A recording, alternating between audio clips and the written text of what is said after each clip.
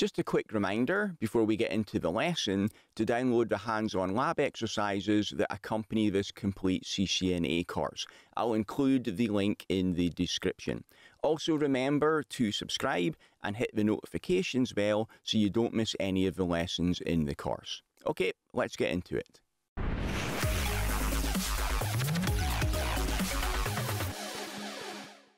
In this lecture, I'll give you an overview of IPv4 address exhaustion and network address translation, that's NAT. Now, a lot of what we're going to cover here was already spoken about back in the subnetting section, but that was a while back, so I'll give you a quick review again here. First up, our RFC 1918 private addresses.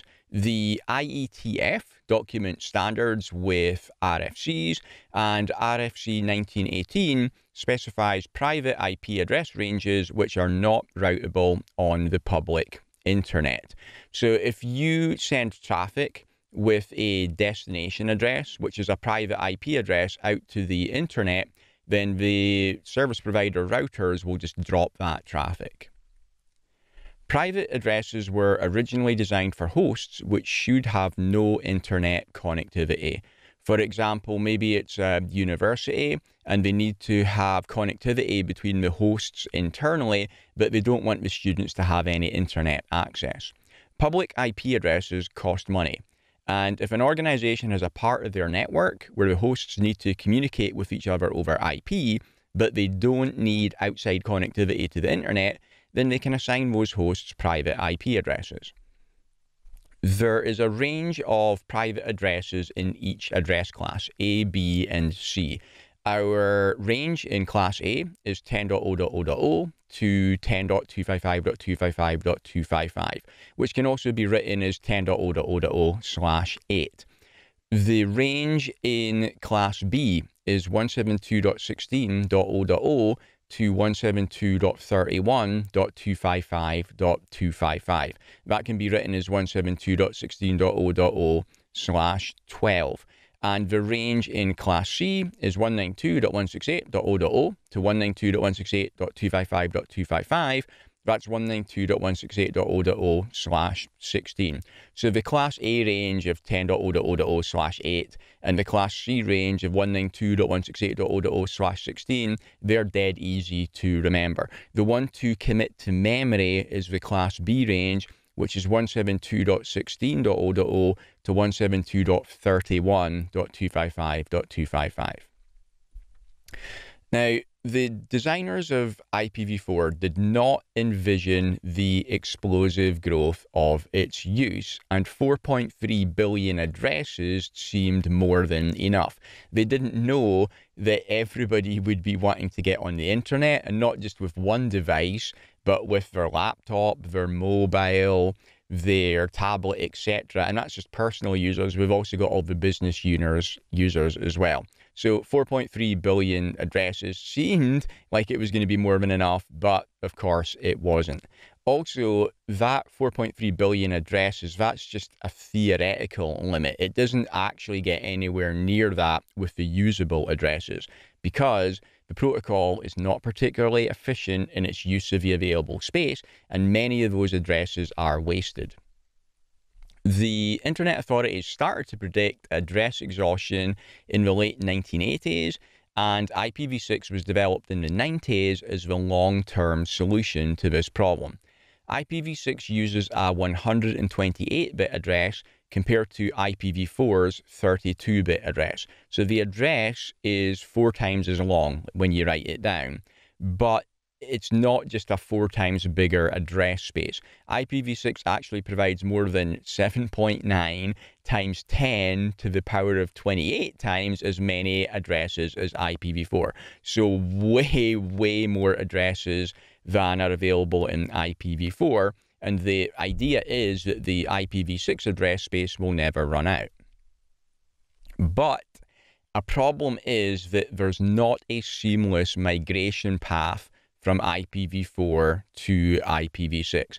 IPv6 is not backwards compatible with IPv4, so there's not an easy way to change from one to the other.